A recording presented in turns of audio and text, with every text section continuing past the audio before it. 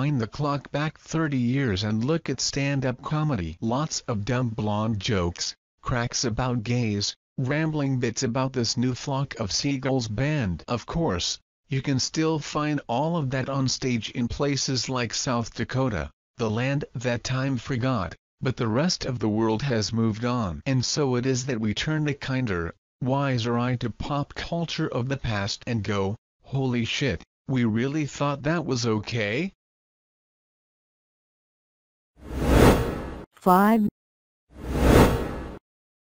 American Pie, a movie that spawned 7 sequels despite the fact that nobody saw any of them, is about 4 dudes who pledge to lose their virginity before they graduate high school. At the risk of spoiling it for you, shenanigans ensue. The nerdy Jim manages to attract the attention of exchange student Nadia. Naturally, his buddies convince him to set up a webcam so they can watch him get laid, because in 1999 only weirdos watched internet porn, while real men asserted their heterosexuality by watching their closest friends get boners. Jim agrees, because that is the law of shenanigans, but instead of emailing the webcam link only to his friends, Jim accidentally sends a mass email to his entire school. Oh, no. Hundreds of people get to see Nadia get naked without her consent, rather than just a few intended guys, which would have somehow been okay. What? Nadia's parents force her to return home as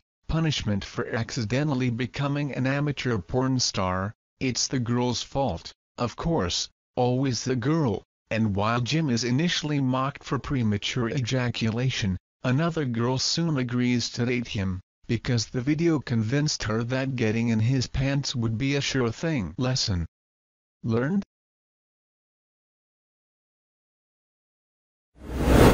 4.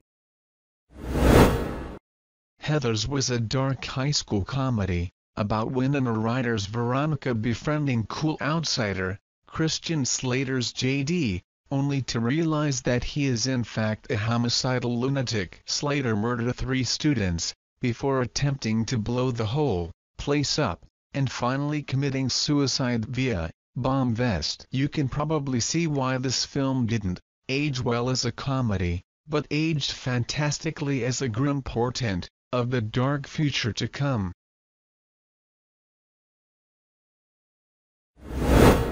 3.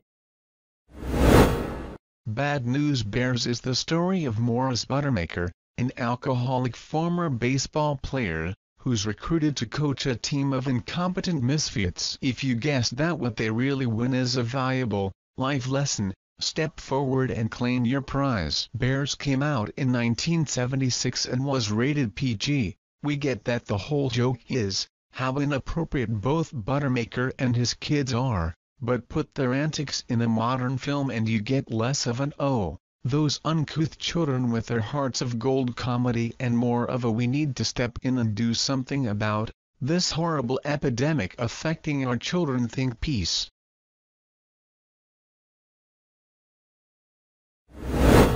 2. 1978's Pretty Baby is the coming-of-age story of the 12-year-old Violet.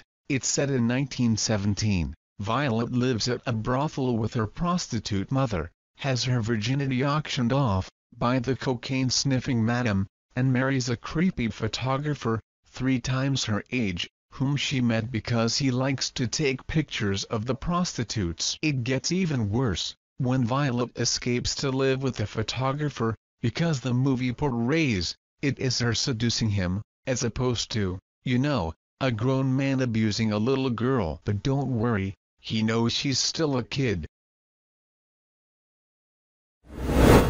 1. 16 Candles is about the timeless teenage practice of pining over an unrequited love while also having to beat off the advances of a creepy nerd. And it is a parade of atrocities that we hope no modern teen ever has to go through. Molly Ringwald's Sam basically gets molested by her grandparents. No amount of romantic success can make the line "aw, no more Yankee my wonky" not sound like it came from a World War II propaganda movie, shown to American soldiers moments before they had to go storm a Japanese island. Thanks for watching. Don't forget to subscribe so you can get notified when I put out new videos.